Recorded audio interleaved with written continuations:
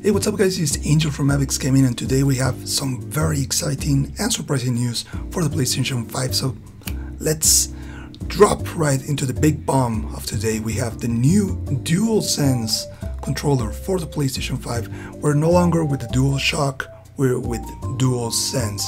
And PlayStation just posted this fine article right here in their PlayStation blog, and I read it all. It has some interesting points. Not that many new information.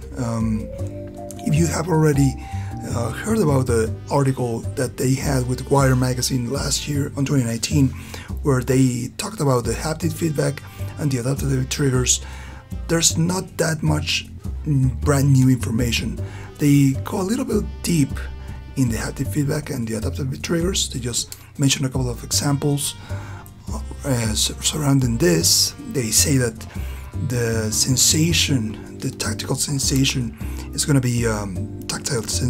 be something that they are going to be investing a lot in PlayStation for their next generation. So we have the audio feature, which is the 3D audio that Mark Cerny talked about on his heavy presentation just a couple of weeks ago. And then we have the haptic feedback and adaptive triggers that give a lot more sensation to your fingers when you are using the fingers on top of those triggers. So that's one thing. Then we have an very obvious redesign. I'm just gonna go for the key aspects of the redesign that they are talking about. They have a changed angle on the hand triggers, also subtle updates to the grip. They have strong battery life, and also they have a new design that's not so bulky, but it is like some sort of futuristic vibe. There's no share button, but now we have a create button, but they don't deepen enough on this. They just mentioned that there's going to be a create button, and they will have new details on the following weeks. Also, there's a built-in microphone array, and the controllers are going to be two-tone design. Normally we had like one solid color all the way up in the controller. Now we have two tones, and this is going to be very interesting on how the controller is going to be shaped in terms of marketing. How many different combinations are we going to see with the different editions of the controller, or with special collector's edition of certain games for PlayStation? I don't know, that's going to be very cool. And the light bar has been changed, because usually the light bar was located here, and now it's like surrounding this part.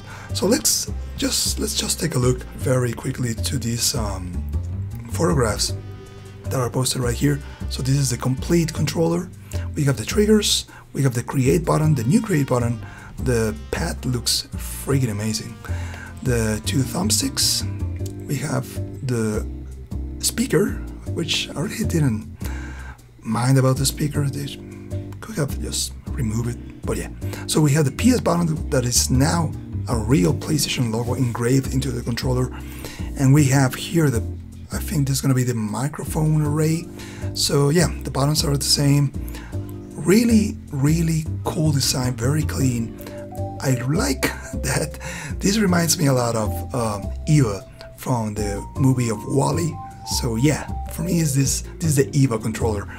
And so we have right here the view from the top. We have the triggers that have been a little bit redesigned.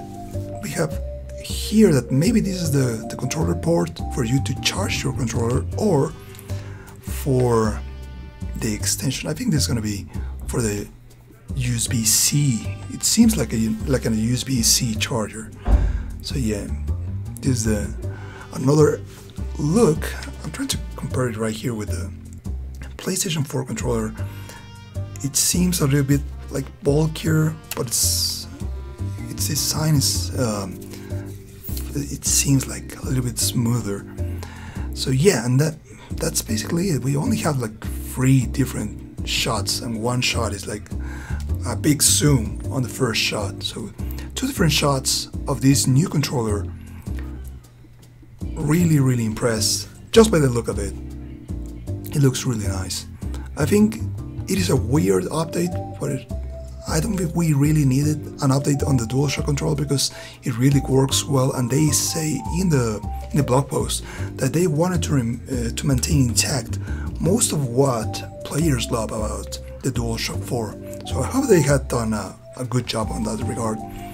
So yeah, we have a beacon of light for the PlayStation 5. They haven't mentioned anything related on the release date or of a change of the release date.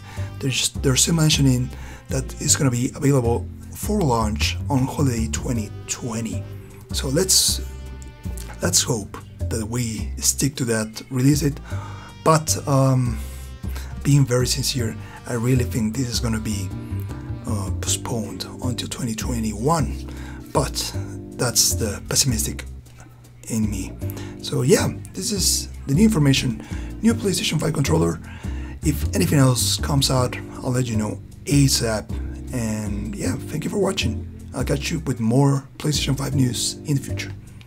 Stay safe.